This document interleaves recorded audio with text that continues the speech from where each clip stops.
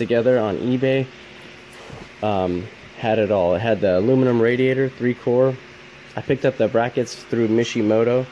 If you decide you do not or cannot get a hold of these brackets, you could always go with the Flexolite bracket. I'll indicate the part number below in the description box. They have the same bracket that does the same thing. It holds the overflow coolant and the power steering for the 4 cylinders, and then you won't need the power steering for this mod if you have a 6-cylinder 4.0 engine. Today we're going to be working with the 2.5 4-cylinder engine. It seems like it's a little bit more popular, and it's the truck that I have. Just to move forward on with the kit that I put together, I went with the D-Rayleigh adjustable fan controller. I like this fan controller mainly because it has a replaceable relay, the push-in style thermostat probe, and I could also adjust the temperatures when I want the fan to come on and off. I really like the module itself because it came with the wiring and a nice plug as well, and it seems more compact when it can just easily be fixed to the frame.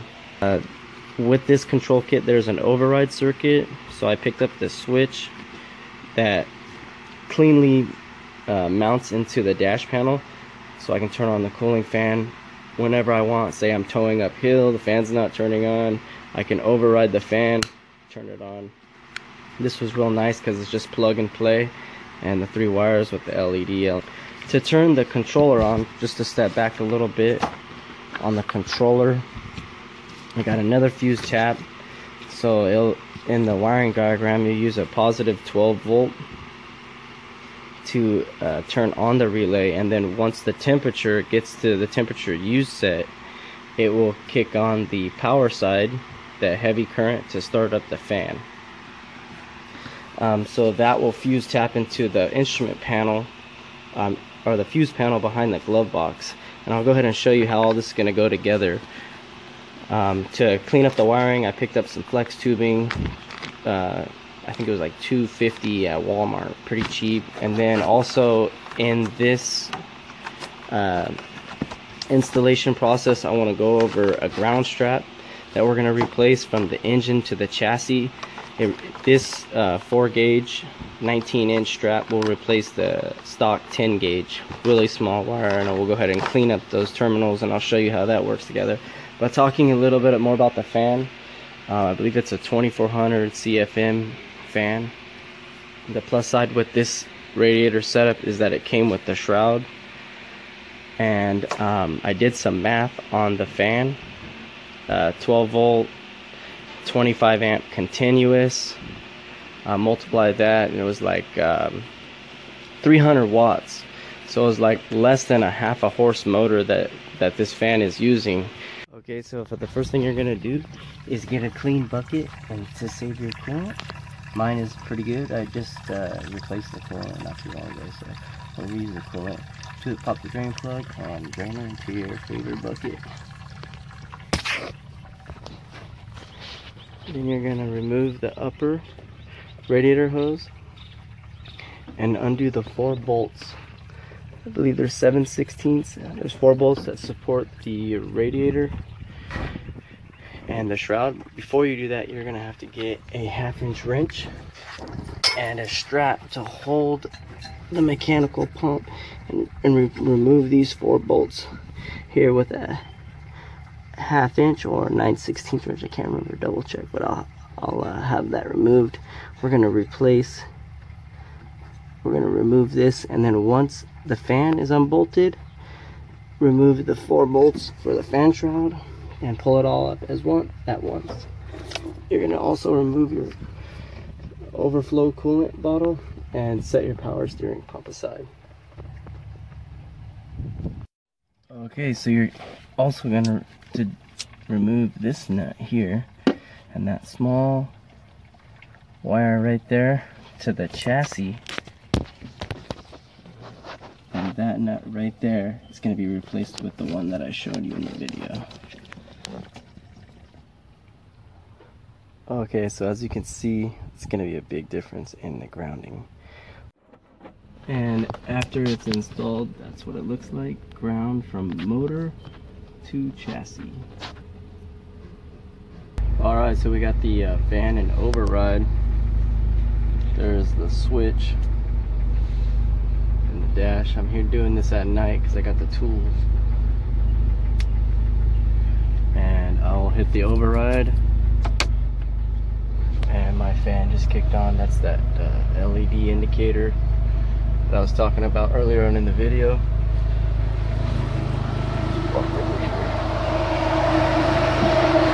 Hold this.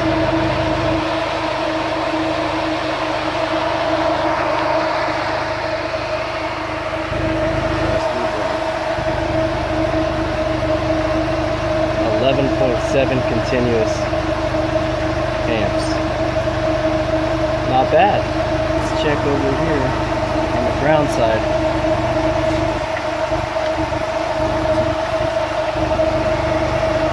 .7 continuous.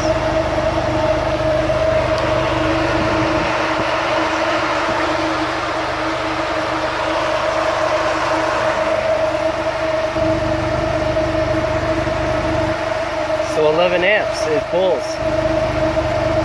That's awesome. Alright, so to conclude this video, just go over the final installation of that Pirelli Deluxe fan controller. And then there is a ground fuse, and then the harness comes back through the firewall for the air cleaner. And then where the fan hooks up, there is a connection here that I made with heat shrink tubing and some butt slices that just plug in, and they come over here, and that's with the push and style probe. The harness comes back through here.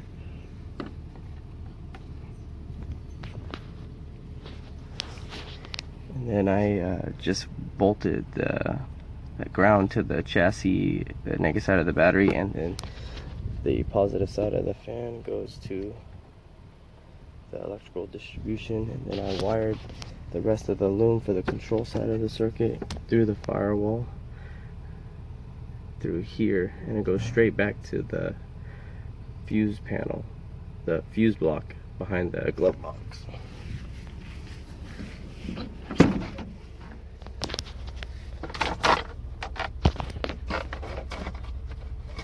Take this glove box out. Okay, so I just removed the radio fuse and divided the circuit for 7.5 for the radio and a 2 amp on the switch side, and then kind of pulled back some of the wiring, like custom wiring, but 3 wires go into there for this one is the override switch, the LED 12-volt side, and the yellow is the auto on, and then the LED ground from the connection at the motor ground circuit, and then the override switch. And so at the end of the video I'll post another video with the circuit diagram that I wired up. But this is the switch, override switch, that nicely fits in the dash, and my blue indicator lamp. Go ahead and show you how that works. Put on the key, and then hit the early rush hours and a few late night runs for Rocky Road. fan just kicked in. You could probably hear it now. And then the blue light goes down. Okay, so finally I put together a control wiring diagram. This will conclude the video. Go ahead and take a snapshot of this diagram. So when you're putting together the circuit, mainly the diagram that comes with the fan controller relay is already there for you. I pretty much just added where you're gonna tap from, where I tap from, and then how I ran the indicator light for the fans on the dash. and you'll be able to compare this diagram to the controller diagram and then build your circuit that way. I've also added a few notes in here on how I wired it up, or which way I wired it up, with a dash override switch and the temperature probe, and then a setting on how I have it set. Thanks for watching.